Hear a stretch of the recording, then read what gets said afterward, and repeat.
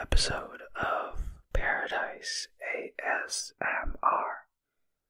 On today's episode, we're going to continue with chapter 15 of James and the Giant Peach. So if you like what you're hearing and seeing,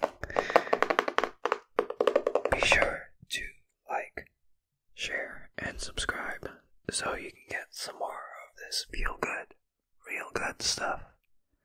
So let's get to it.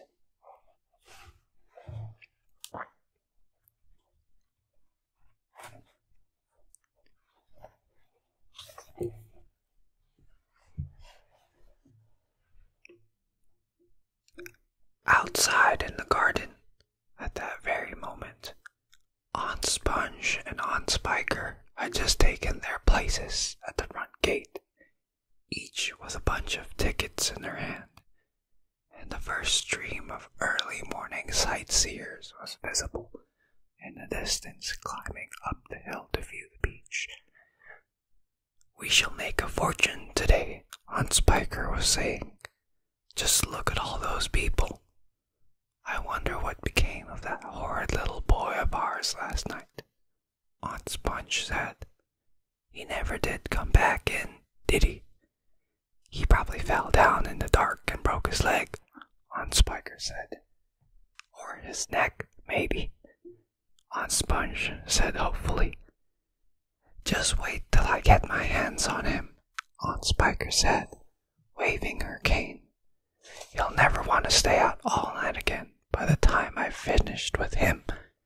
Good gracious me, what's that awful noise?" Both women swung round to look. The noise, of course, had been caused by the giant peach crashing through the fence that surrounded it, and now, gathering speed every second, it came rolling across the garden toward the place where Aunt Sponge and Aunt Spiker were standing. They gaped, they screamed, they started to run, they panicked. They both got in each other's way. They began pushing and jostling, and each one of them was thinking only about saving herself. Aunt Sponge, the fat one, tripped over a box that she'd brought along to keep the money in, and fell flat on her face. Aunt Spiker immediately tripped over Aunt Sponge and came down on top of her. They both lay on the ground, fighting and clawing and yelling and struggling frantically to get up again. But before they could do this, the mighty peach was upon them. There was a crunch, and then there was a silence. The peach rolled on, and behind it, Aunt Sponge and Aunt Spiker lay ironed out upon the grass, as flat and thin and lifeless as a couple of paper dolls cut out of a picture book. Chapter 16.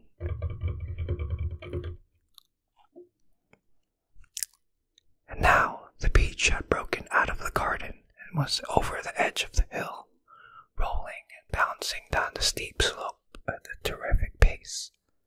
Faster, faster, and faster it went, and the crowds of people who were climbing up the hill suddenly caught sight of this terrible monster plunging down upon them, and they screamed and scattered to right and left as it went hurtling by. At the bottom of the hill, it charged across the road, knocking over a telegraph pole and flattening two parked cars as it went by. Then it rushed madly across about 20 fields, breaking down all the fences and hedges in its path. It went right through the middle of a herd of fine Jersey cows, and then through a flock of sheep, and then through a paddock full of horses, and then through a yard full of pigs, and soon the whole countryside was a seething mass of panic-stricken animals stampeding in all directions. The peach was still going at a tremendous speed with no sign of slowing down, and about a mile farther on, it came to a village. Down the main street of the village it rolled, with people leaping frantically out of its path, right and left the street. It went crashing right through the wall of an enormous building and out the other side, leaving two gaping round holes in the brickwork.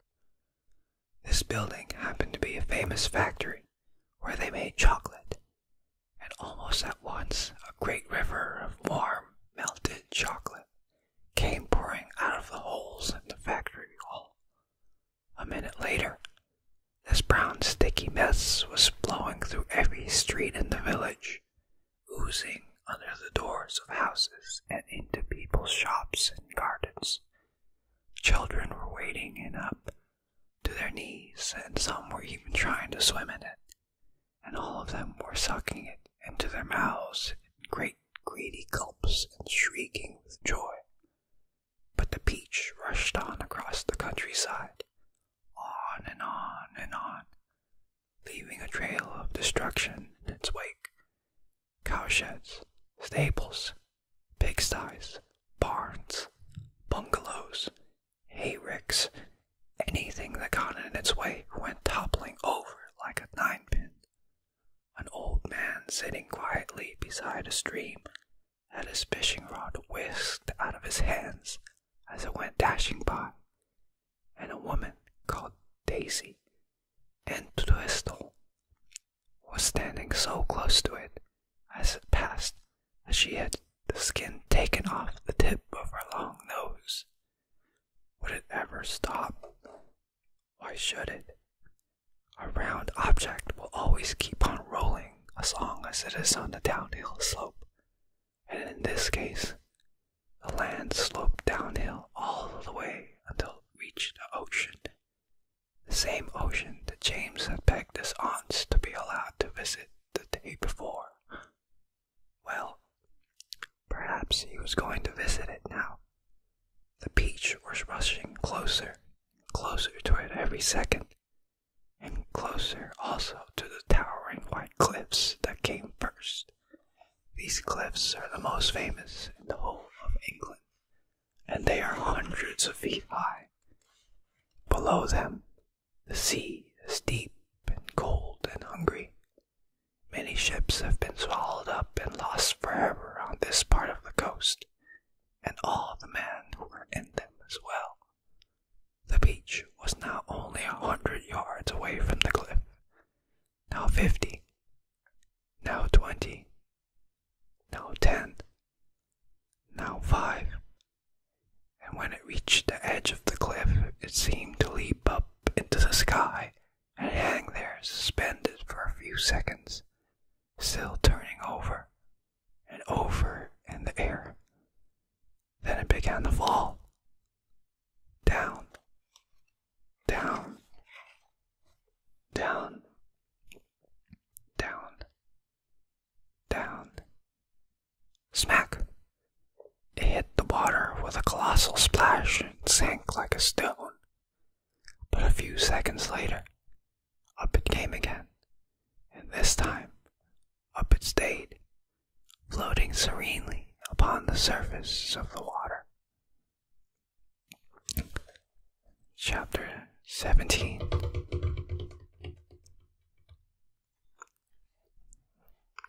At this moment, inside the peach itself was one of indescribable chaos. James Henry Trotter was lying bruised and battered on the floor of the room amongst a tangled mass of centipede and earthworm and spider and ladybird and glowworm and old green grasshopper. In the whole history of the world, no travelers had ever had a more terrible journey than these unfortunate creatures. It had started out well, with much laughing and shouting, and for the first few seconds, as the peach had begun to roll slowly forward, nobody had minded being tumbled about a little bit, and when it went bump, and the centipede had shouted, "That was on Sponge," and then bump again, and "That was on Spiker," there had been a tremendous burst of cheering all around. But as soon as the peach rolled out of the garden and began to go down the steep hill, rushing and plunging and bounding madly downward, Then the whole thing became a nightmare. James found himself being flung up against the ceiling, then back onto the floor, then sideways against the wall, then up onto the ceiling again, and up and down, then back and forth, and round, and at the same time, all the other creatures were flying through the air in every direction, and so were the chairs and the sofa, not to mention the 42 boots belonging to the centipede. Everything and all of them were being rattled around like peas, and then inside an enormous rattle that was being rattled by a mad giant who refused to stop. To make it worse, something went wrong with the glowworm's lighting system, and the room was in pitchy darkness. There were screams and yells and curses and cries of pain, and everything kept going round and round. And once James made a frantic grab at some thick bars sticking out on the wall, only to find out that they were a couple of the centipede's legs. "Let go, you idiot!" shouted the centipede, kicking himself free, and James was promptly flung across the room into the old green grasshopper's horny lap.